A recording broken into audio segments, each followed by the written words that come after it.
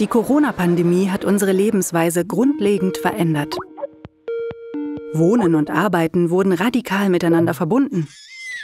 Unser Leben spielt sich seit Monaten auf den wenigen Quadratmetern ab, die wir unser Zuhause nennen. Die Stadt stößt an ihre Grenzen. Wie sieht sie also aus, die postpandemische Stadt von morgen?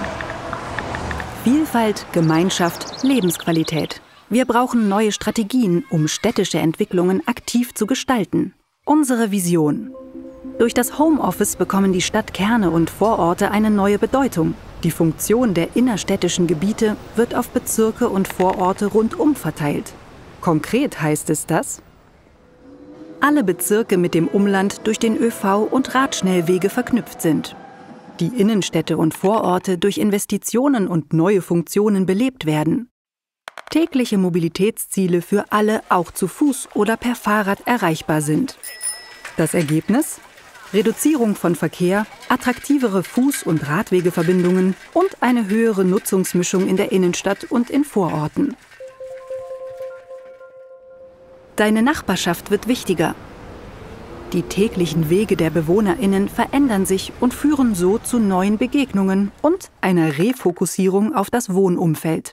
Dadurch entstehen dezentrale Arbeitsorte, wie zum Beispiel Coworking Spaces, als auch lokaler Austausch durch nachbarschaftliche Zusammenschlüsse, Initiativen und Gemeinschaftsräume.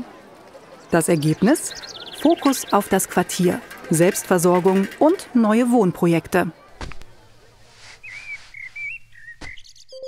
Das soziale Leben wird mehr und mehr nach außen verlagert. Öffentliche Plätze ermöglichen Austausch und Gemeinschaft. Konkret heißt es, eine Neuaufteilung der Straße durch Pop-up-Radwege, Außengastronomie und Begrünung, Multikodierung von Parks und Grünräumen zum Spielen, Sporttreiben und Kulturerleben. Das Ergebnis ist eine sozial gerechte Stadt durch Multifunktionalität, Interaktionen und Teilhabe. Die postpandemische Stadt wird nachbarschaftlicher, digitaler und öffentlicher. Sie bringt uns näher zusammen, ermöglicht Flexibilität und gibt uns Freiraum.